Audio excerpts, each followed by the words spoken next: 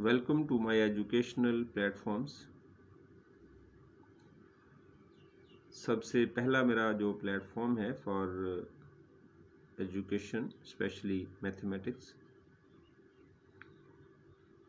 वो यूट्यूब पे चैनल है। तीनों प्लेटफॉर्म्स का नाम एक ही है, इसलिए इनका नाम मैं बाद में आपको बताता हूँ। और सेकंड फेसबुक पे पेज है और थर्ड वन फेसबुक ग्रुप है।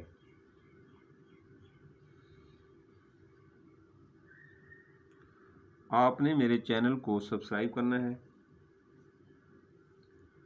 मेरे फेसबुक पेज को लाइक करना है और मेरे फेसबुक ग्रुप को ज्वाइन कर लीजिए ताकि जो भी मैं अपलोड करूं वो आप तक पहुंचते रहें।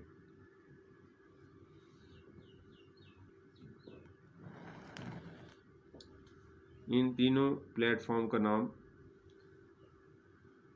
यूनिक स्टाइल ऑफ टीचिंग है।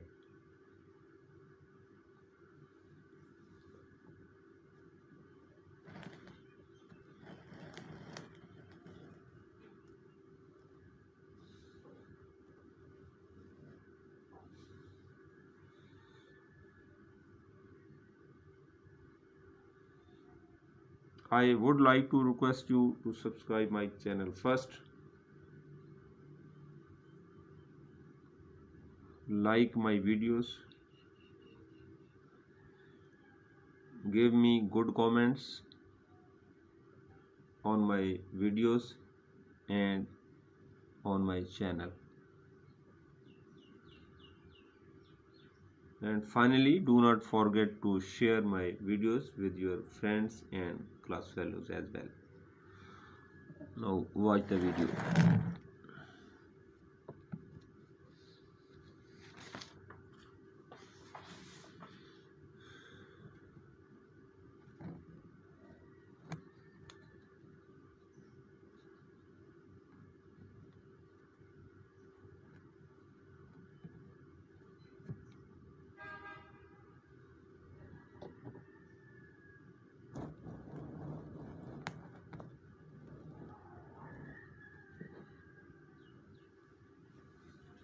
Lecture number 11 or relating functions.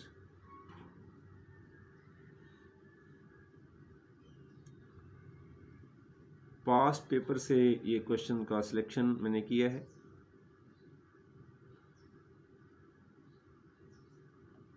और लेक्चर 1 to 10 का अपलोड हो चुका है। लेक्चर नंबर 11 का अपलोड इन प्रोसेस है।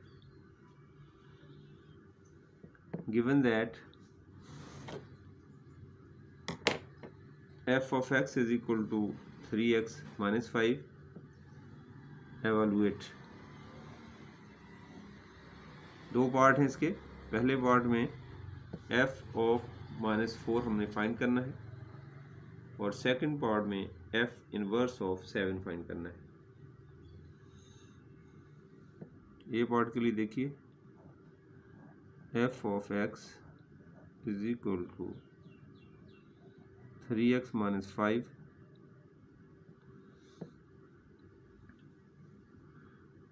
पॉजिटिव फंक्शन है और पॉजिटिव ही वैल्यू हमने फाइंड करनी है। उसने f of -4 आपसे पूछा है, तो इसका मतलब ये है कि आप x को रिप्लेस कर देंगे with -4। f of -4 is equal to 3 into -4 -5।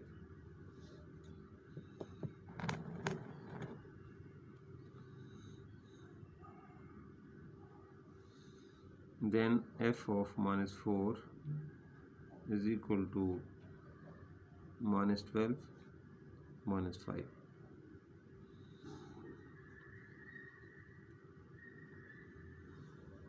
Then f of -4 is equal to, दोनों को सम अप करेंगे तो -17 आ जाएगा। जब आपके पास एफ ऑफ एक्स 3x - 5 होता है, उस वक्त एफ ऑफ -4 का वैल्यू आपके पास -17 आएगा।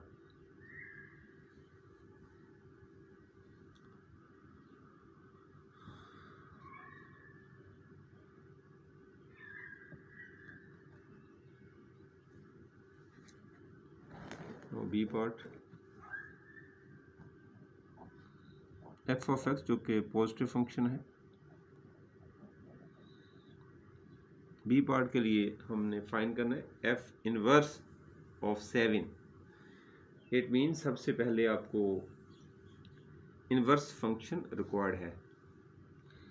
इसको पॉजिटिव फंक्शन को आप इन्वर्स करेंगे, सबसे पहले फाइंड करेंगे F of x is equal to Y, जो कि एक स्टैंडर्ड मैंने आपको ये बताया है। इसके बाद y is equal to 3x - 5, then आपने x को सब्जेक्ट बनाना होता है।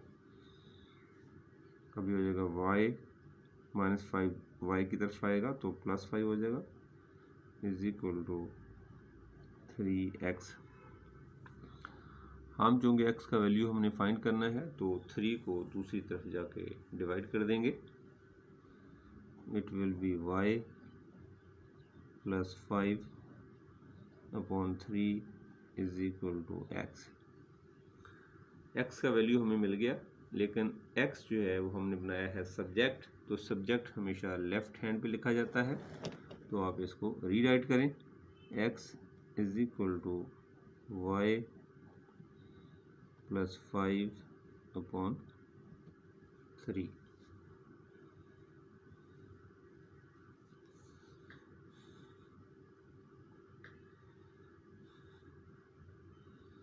अब ये बेसिकली आपका इन्वर्स फंक्शन आ चुका है, तो इसको दोबारा रीराइट करें। F inverse of x is equal to Y को रिप्लेस करेंगे एक्स के साथ, x + 5/3।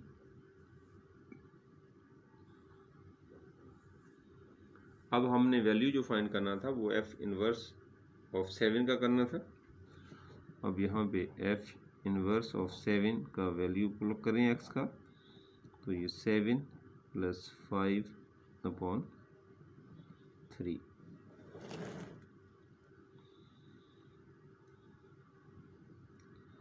F inverse of 7 is equal to 7 और 5 को सम अप करेंगे और 3 के साथ डिवाइड करेंगे, 12/3। F inverse of 7 is equal to 12 को 3 के साथ डिवाइड करेंगे तो आंसर आपके पास आ जाएगा 4।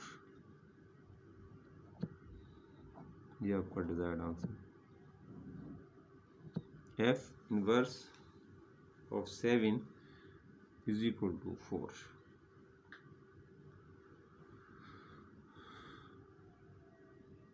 इसके साथ ही इस क्वेश्चन का कंप्लीशन होता है।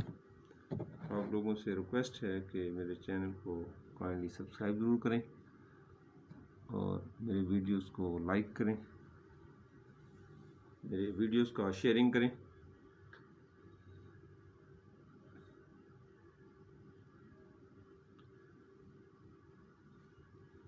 मैंने ईच एंड एवरी क्वेश्चन को अच्छे तरीके के साथ विद गुड एक्सप्लेनेशन इसका सलूशन आपको वीडियोस में दे दिया है, लेकिन इसके बावजूद अगर किसी बच्चे को प्रॉब्लम आता है तो मेरे चैनल में कमेंट करें ताकि उसकी डिफ़िकल्टीज़ को मैं रिमूव कर सकूं। इसके अलावा भी अगर आपके पास प्रॉब्लम्स बाकी बचते हैं या आप ऑनलाइन टीचिंग में इंटरेस्टेड हैं तो मेरा सेल नंबर नोट कर लीजिए,